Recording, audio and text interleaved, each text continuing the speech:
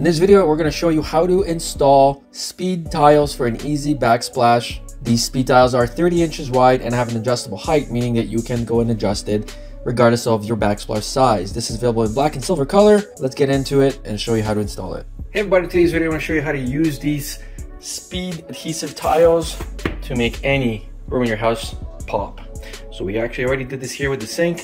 So you can see that they include the edging with it, so you don't have to really worry about how to finish the edging. This is on adhesive, it can be removed at any time. Here we go, let's get started. So what you're gonna need, you're gonna need a knife, pencil, tape measure, ruler, soap and water solution. We're gonna use this solution to essentially peel back this, and then we're gonna spray that. That's gonna give us a little extra time to maneuver it in the space that you're doing it in. Now to get started, there are bottoms and there are tops. So this is the top, for example, and then we got a bottom right here.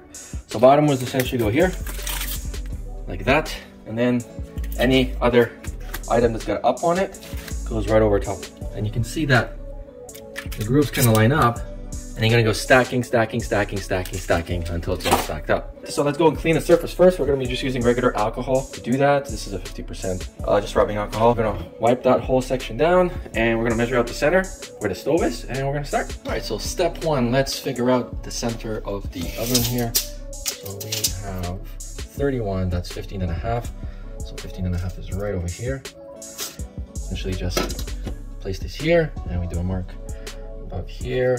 And then once the mark here, we know we can just do this, and then just keep going upwards. So now we know that's the center line.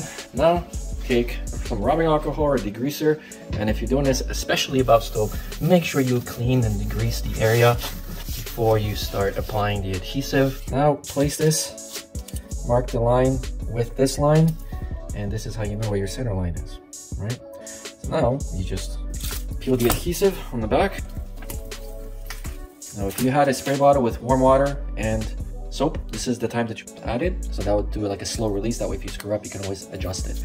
We are not gonna worry about that, so we're just gonna line this up flat and just press. That's it. Now we are assuming that your counter is plumb and leveled. And now, peel this.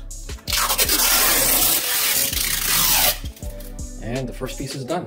All right, so we've laid out 4 pieces. Now we're gonna spray this. So the first one,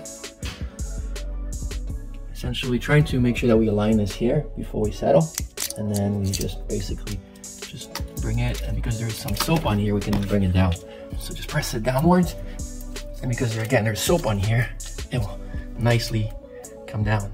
All right, so you can see how smooth and seamless it is. I'm just gonna remove this before we move on to the next one.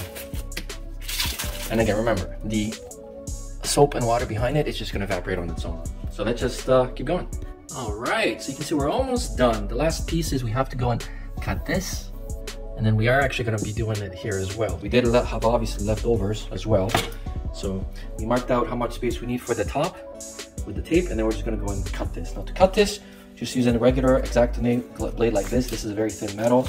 Just make sure you do it slowly. All right, so here it is. It's almost cut. So we're just going to use the knife just to cut the last couple of pieces here. Okay, so here's our piece. Let's peel it. Already a little bit of water on there, and now let's go and press it in. All right, here we are, almost there. Now we're gonna focus on the bottom.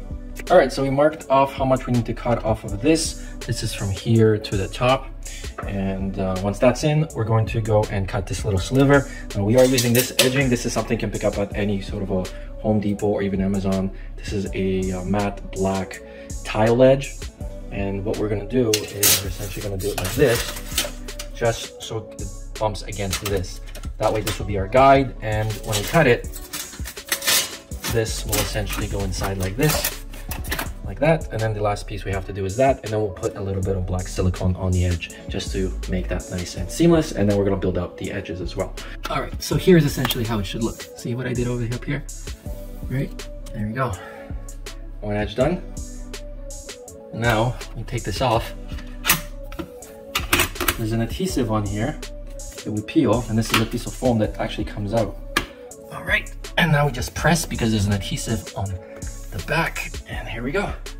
All right, so we're gonna be using the PL8 X Fast Grab to glue this to the counter, as well as these ones on the side. And then so we're pretty much done. We did cut this little sliver here, so that's dry fit, and we got the other piece right over here. So let's just glue it all and clean up. All right, so the aluminum trim is right over here. We've already glued this section on here, and you can see that we've cut in and we placed that one and it's fit perfectly. We are still gonna put a black silicone right over here just to get that seam nice and sharp. And the last thing that we need to do is we need to put these edges on, and they're already pre-cut. All we need to do is essentially just do this and glue them on both sides.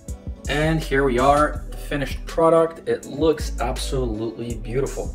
Very easy way to just upgrade your space and just create almost like a feature wall in your kitchen. Now we also have this sink. We did do a video on how to create this. This is a much more intense job just because there was a cutout here and we had to do a lot of maneuvering underneath and on the side, but the process essentially was the same as what we just did there.